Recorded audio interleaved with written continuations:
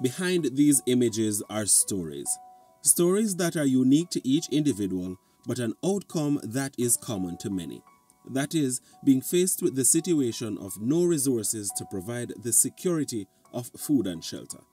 We share the inspiring stories of individuals whose lives have been transformed through proactive measures undertaken by the government, reflecting the promise of hope and the power of collective action. My story started back in 2019 when I was on my feet, having my own apartment, my car, and working while going to school. I was doing fine until COVID happened. I lost my job and I was at home for a bit of time trying to source another job. But I had a bit of difficulty trying to find additional jobs due to the fact that I didn't have really my documentations because they were destroyed.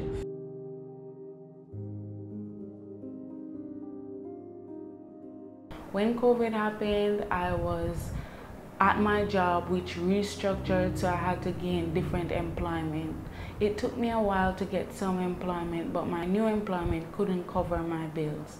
I got really depressed and I ended up in the hospital where I received some treatment for my depression. I was walking on the street after being kicked out. Eventually, a gentleman saw me on the street. He listened to my story and advised me to go to the police station. And then they eventually brought me to the shelter. Being homeless is a frightening and life-changing experience, but the bright side is knowing that help is available. For many, like Miss X and Mr. B, they are able to access the services of the Poor Relief Department.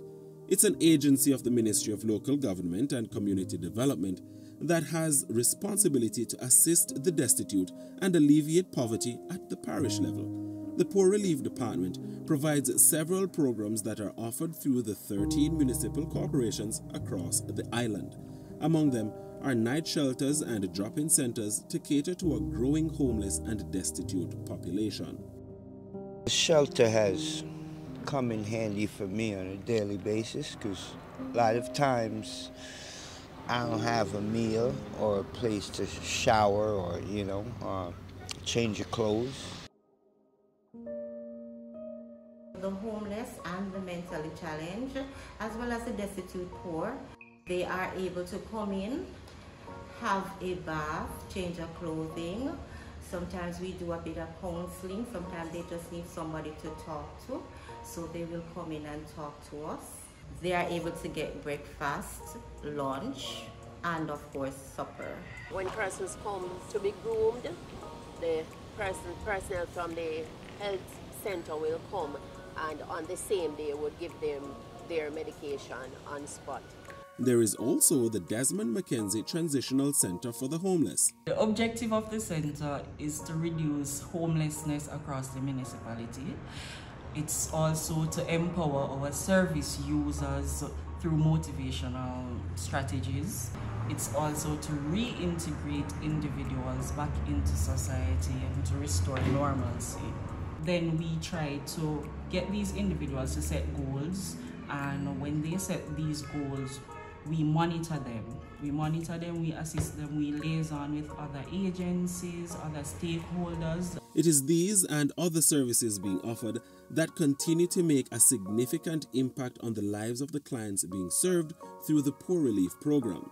The shelter was really impactful on me due to the fact that, one, it allowed me to have somewhere to sleep, that's one. Additionally, it also helped in assisting me to figure out my next steps and my plans and create some short-term goals in order to achieve what I want to achieve, which is pretty much independence for myself, just to be able to survive and function like a regular person. I'm really grateful for the Desmond Mackenzie Transitional Center for the Homeless, because when I was at my worst, I got safety and protection while being, fed and supported.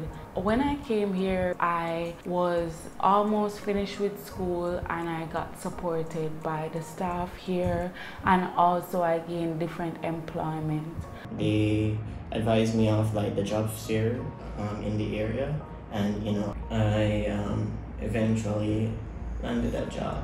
They assisted me with bus fares, and when I come home from work, there's always food saved for me. So it has really impacted me in a way where I would say that it's beneficial in terms of helping me get back on my feet. And there are others across municipalities with similar stories of achievements. So in terms of success stories, we have 2 persons who went through the hard NSTA empowerment program and was successful. And at the moment, we have 4 persons lined up who are waiting to be processed. They are waiting on their identification, since that is a requirement of the program. Also, there are 2 persons who have been rehabilitated and has come back out in society and is living on their own and is functioning in a normal way. I would say that this is a great move for Jamaica, because most people who find themselves in difficult situations, they just need that extra bit of support so that they can get on with life. I don't have the things that I have before, but I'm feeling very positive that soon I will, because now I'm finished school and I am gainfully employed. So I'm looking forward to the future much more than I would have before, being in my state of depression. And so the charge to persons who are at their lowest, with no income, no support, no food, no shelter. Don't get lost in the mental aspect of things. Finding someone that you can talk to, where you can create a game plan on how to recover, as opposed to just sitting down and thinking the worst. I would say don't be ashamed of your situation. There are several places where you can get shelter and provision while you're down to get back up. Remember, this place is about transition, and so they don't want to see you down for too long. So any supportive services they can offer, they will. Through the government's unwavering commitment, we've witnessed how policies, support systems, and community-driven efforts are indeed reshaping lives and providing a beacon of hope for those struggling with homelessness. This serves as a reminder that when we unite under a common goal and extend our hands to those in need, transformative shifts occur. Together, we can continue to build a society where every individual finds the opportunity and support to reclaim their lives, fostering a nation where no one is left behind.